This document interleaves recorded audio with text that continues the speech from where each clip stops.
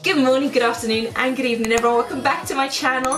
Today we are going to be looking at one of the most popular terms being used in our lovely little world, and it is the quiet luxury thing that we've got going on, the whole trend, you know what I'm saying? We're going to be looking at handbags, which I think would be perfect to add to anyone's collection who would like something that is actually quite luxury. Now the reason why I say that is actually quite luxury, because I don't think that everything is as quiet as it seems. For example, Exhibit A, right behind me, the Birkin. Although it is a very simple bag, and back in the day, you know, a good few years ago when no one really knew what the Birkin was, that would have been a great example of quiet luxury. However, that is not the case anymore, and I feel like because everyone wants a Birkin and they're so popular, I wouldn't necessarily call the Birkin quiet anymore. And it's not something that I would include in this list for that reason, because I don't believe that it is as quiet as one would like to think. And I prefer things that are genuinely quiet. Where not a lot of people know what they are, but because, you know, Cardi B and people like that, they walk around with Birkins, they rap about Birkins and so on and so forth. It's put the Birkin into mainstream. But yeah, this isn't the point of the thing. I'm not trying to I'm just giving you my opinion on what quiet luxury is. Now, when it comes to the actual trend itself, personally for me and the way that I've always dressed, it's not really a trend, okay? I've always been quite simple, and that's what I think quiet luxury is. Simple, not really knowing where the things a person is wearing is from. You know, you see them wearing a bag, you don't necessarily know what brand bag it is because there's no logos on it. There's nothing that's out there in your face screaming, hey, this is Louis Vuitton. However, for someone who is kind of more on the logo side and stuff like that and likes bright, loud colors, then this will definitely be a trend for you. Now, when we look at fabrics and brands that scream quiet luxury, we're looking at Kate, which you guys know. I love my Kate cardigan. Please do not ruin it for me, okay? Quiet luxury trend. Bottega Veneta, I would say, is kind of a... It's quite luxury, but is it really that quiet? You know what I mean? The clothing is definitely quiet luxury. I will give it that. The clothing is 100% quiet luxury because there's nothing really like out there in your face. But in terms of handbags, because of how popular they are, I feel like I can't, have I included them? Yes, I have included them in this list. I have, but it's not a very popular bag, and that's why I've included it in the list. For me, anything that's not popular and like way out there is quiet luxury. That's it.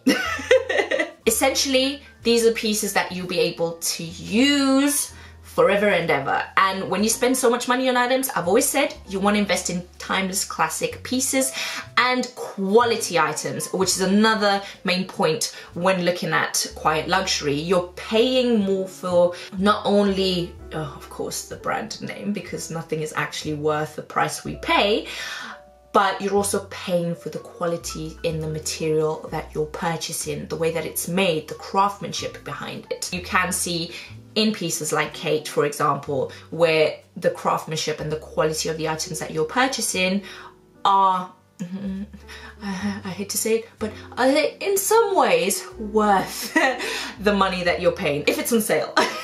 If it's not on sale, it's not worth it. Walk away, just carry on about your day. But anyways, the whole point of the video is I'm gonna give you 8 bags that I think scream quiet luxury. But before we get into things, if you're new to my channel, welcome. We focus on all things luxury and fashion. If you're not subscribed, please consider subscribing and turn on post notifications so you never ever miss a video.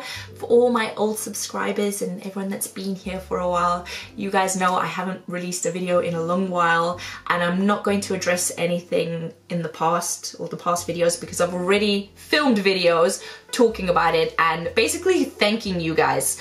I don't want to talk about it in this video because basically the way that I've done things is I've been filming and trying to get myself back into things, and because I've been filming over the last few weeks trying to get back into things, I've got footage, but this is going to come out before that, and basically I just don't want to keep the... So stay tuned for my next few videos where I'll probably speak more about the way that I'm feeling and actually thank you guys for still being here and being the way that you are, even though I'm kind of doing it indirectly now.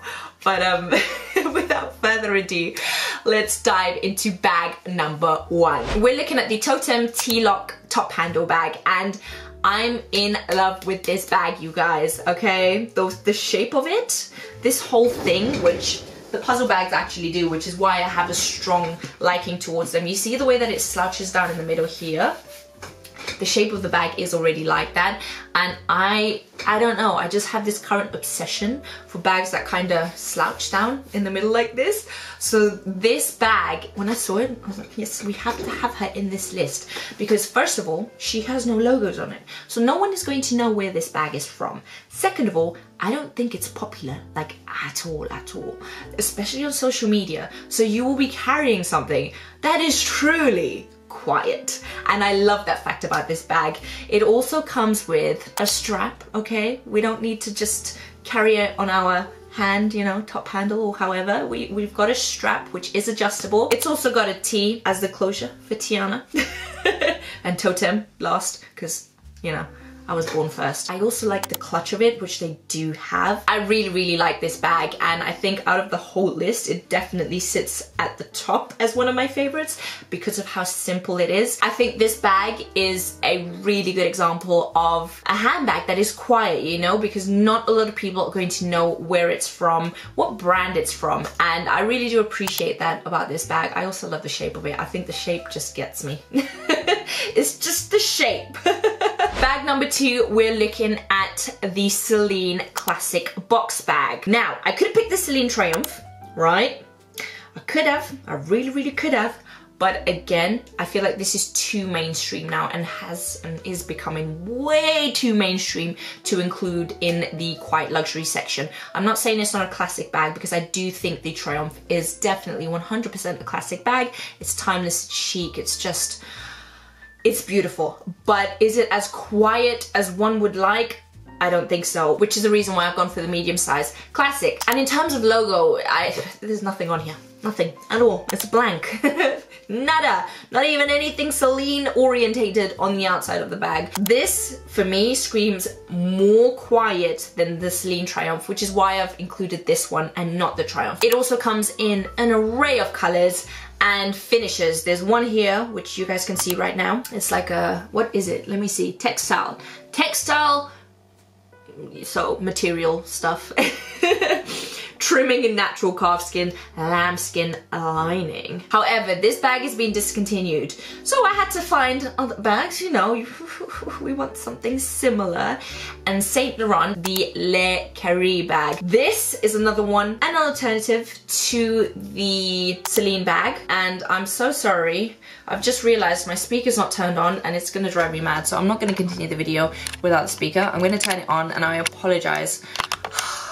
You know what, this is really gonna bug me because I'm a perfectionist. I'm gonna be like, no! Okay, we're on. It's working. I can see the mic thingy. Ah!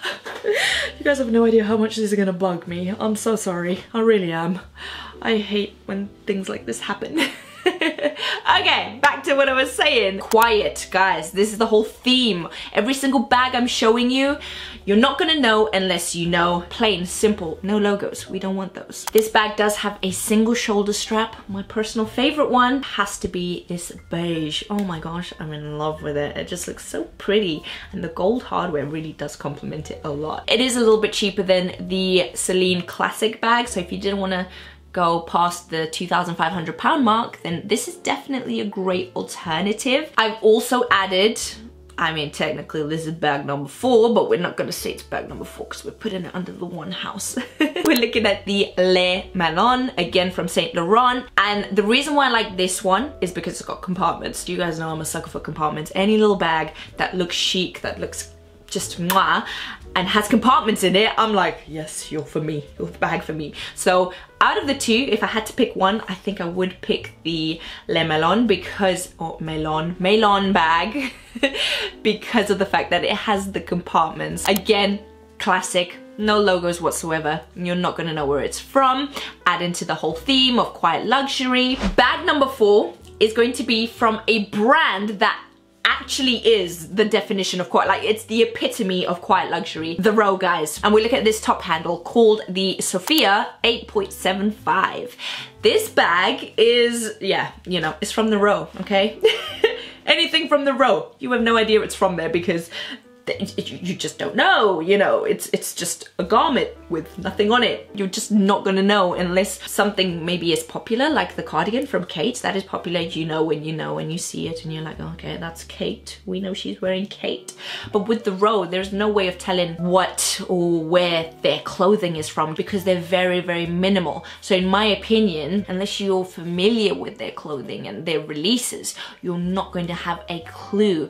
And this is why this is definitely in this list. I had to include something from there. And this is just a top handle. There is no strap towards this bag. It literally is a bag with a top handle. If I'm completely honest with you, it gives me the whole, you know, the Gucci bamboo top handle bag. It gives me that kind of vibe in a less loudy way. I feel like the Gucci one is very, very loud because of the fact that you've got the bamboo handle and it's very like, if you see someone wearing it, it's unusual, right? It's not something that you usually see, which is going to draw a lot of attention.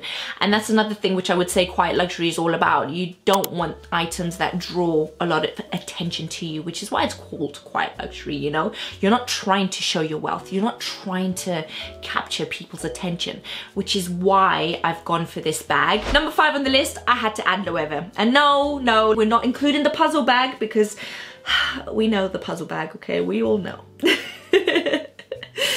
A beautiful bag, yes, don't get me wrong, but we know. I went for the flamenco instead because this is, again, a great example of a quiet bag. I absolutely love the flamenco bag, and I did actually mention it in one of my, oh gosh, it was a while ago when I done the video, but I did mention this bag being a hot commodity this year, and the reason why, well, I didn't know quiet luxury was going to be a trend back then, but I did mention this bag would be a great bag to buy this year. And the reason why is because it fits so well with this trend, okay? It fits perfectly. So this is a great option if you are looking for a bag that's a little bit different, very, very casual, relaxed. It comes in so many different variations, so many different colors. And another reason why I feel like I like the flamenco bag a lot, especially with this trend, you're seeing a lot of tone on tone when it comes to the way that people are dressing. Less color, more of your neutrals, black, beiges, browns. I think you can get away with adding this particular bag as a bright color to this whole trend and it not being too overpowering because of the softness of the bag. I think it's a fun way to add a little bit of interest to an already minimal and simple outfit, but it's not too much because of the way that the bag is made, the structure of the bag. It still keeps that softness, it still keeps that je ne sais quoi. You know what I mean? Looking at Pauline for bag number 6, we're looking at the Tonka bag. Now this is actually a new bag that has just recently been released, or a little while ago, I don't know. You know, I've been gone for so long, it feels like everything that I'm looking at now is new, but it's probably been out for a little while. Sorry, I'm still getting back into things slowly but surely, guys. Pauline is a brand. I love their bags. Their bags are very, very minimal. They're also really, really well priced. So if you're looking for something that isn't crazily expensive or anything like that, and you don't want to spend crazy amounts of money but want a good quality bag, this is a really, really good brand, and their bags are absolutely stunning. Not just this bag, but a lot of their bags in general, I'm in love with. I love the shape of them. If you know the brand, then you'll know the brand. If you don't know the brand, then it's just another bag, but a bag that doesn't look like every other bag. Number 7 on the list, we're looking at Bottega Veneta. No, I did not pick the Jodie because I feel like the Jodie has done its time too. Okay, it's not done its time. It's still a beautiful bag, you know. We all love a Jodie. The Sardine bag is the one that I went with. It's not a very popular bag, and that's why I've gone with it, and I love it so much. It's a little bit on the more expensive side than I'm willing to ever pay, but I still love it. I think it's very, very chic, and it has that like hobo vibe, but then that handle at the top just adds that chicness to the actual bag. Because it's not a very popular bag, and you know, not everyone's wearing this bag, quiet luxury, there you have it. That's what you want from Bottega Veneta. Jodie had my heart once upon a time. She still has my heart, to be fair, just the prices don't. So I'm like, I'm walking away from you, Jodie. I am. we're not going there. It's over. Our relationship is over. And last but not least, we could not have Hermes in this list. Like, come on, we need some Hermes. And this one might be a little bit controversial because some of you might be like, yeah, well, we all know what an Evelyn is. But guys, what you don't understand is with the Evelyn, we have loud and quiet. And the reason why I've had to include this one, because I genuinely do think that when you wear this bag this way, not a lot of people are going to think Evelyn, because most people wear it this way. Everyone wants people to see the Evelyn on them in this way. In which case, yeah, fine, you know, we all know Hermes, we all know H for Hermes, because that's all H stands for. But when you put it this way, you know, it's quiet all of a sudden. People are questioning, is it an actual Hermes bag? Is it? We don't know. Because majority of people are wearing it like this. So that is why I've included it in this list. Now, you might disagree and be like, well, I know. Yes, I know too, we all know.